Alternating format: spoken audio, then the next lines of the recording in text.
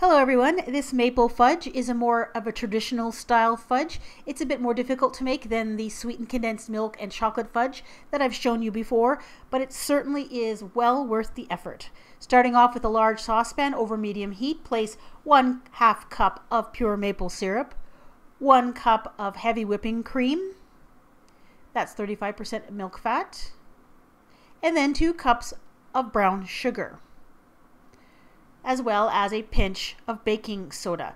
That's a teaspoon of baking soda in the green container, but start off with just a pinch. Now stir those ingredients together over medium heat and then stir constantly until it comes to a boil. Now when it starts to boil, it should foam up quite high up in the pan. If it doesn't foam up high when it starts to boil, you're going to add some extra baking soda. I added almost the entire teaspoon of baking soda. I gave it a stir and immediately it started to foam up, and it foamed up quite high up in the pan, and then I knew I had put enough. So once it starts to boil and it's foamed up, let it boil over medium heat until you reach the right temperature. This mixture needs to reach the temperature of 238 degrees Fahrenheit or 114 degrees Celsius, which is called the soft ball stage in candy making. Now to check the temperature, you can use an instant read digital thermometer like I'm using here, or you could use a candy thermometer.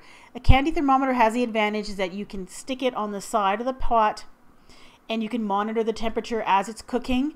An instant read thermometer, you have to hold it in the mixture and wait until you get to the right temperature. So as soon as your mixture gets to the right temperature, you are going to pour it into a greased bowl that's been put on a little rack. Pour it all in all at once, and the recipe instructions say not to scrape the bottom of the pot. I guess it's because there might be some darker bits or burnt bits in the bottom. You don't want those in your fudge. And then you're going to let this mixture sit out at room temperature until it reaches 100 degrees Fahrenheit or 38 degrees Celsius.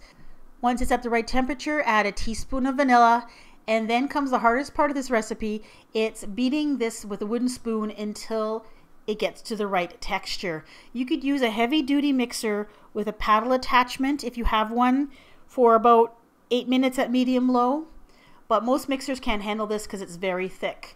So beat it with a wooden spoon about 7 minutes.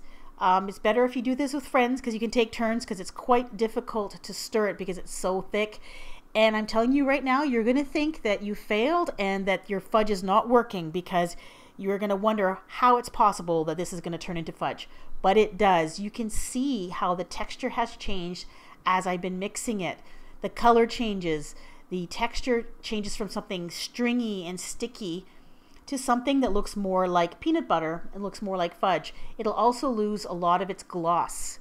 When you get to that point, remove it from the bowl and put it into a lined 8 by 8 inch baking dish. I lined mine with aluminum foil, but you can use parchment paper as well. And then just pat it down with a spatula to make it nice and smooth, and then let it cool completely. I put mine in the fridge to make that go a little bit faster. Once it's set, you're going to cut it into individual servings. And what's great about the aluminum foil or the parchment is that you can lift it right out of the pan, and it makes it a very easy cleanup.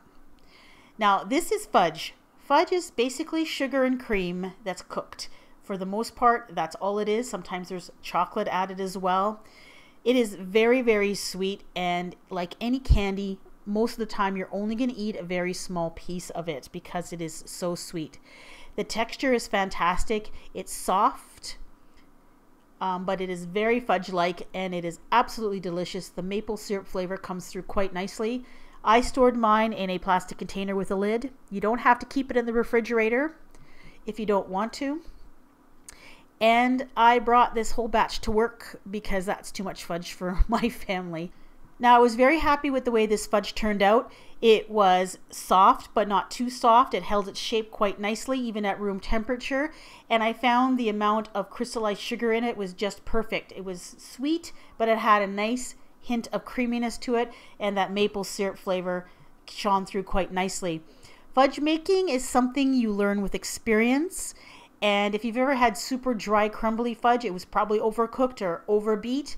And if you've had fudge that's really soft and it doesn't stay together well, then it probably wasn't beat quite enough or was undercooked. So sometimes it takes a little bit of experience before you get the exact texture that you need, but it's delicious. Give it a try. I also have a fudge playlist where I have several different kinds of fudge. Some of them are the old-fashioned fudges and some of them are the fast fudge, like this rainbow fudge. So click on your screen or look in the description box below for the link to this playlist. And if you subscribe, you'll be notified of new uploads. Thanks for watching. Bye-bye.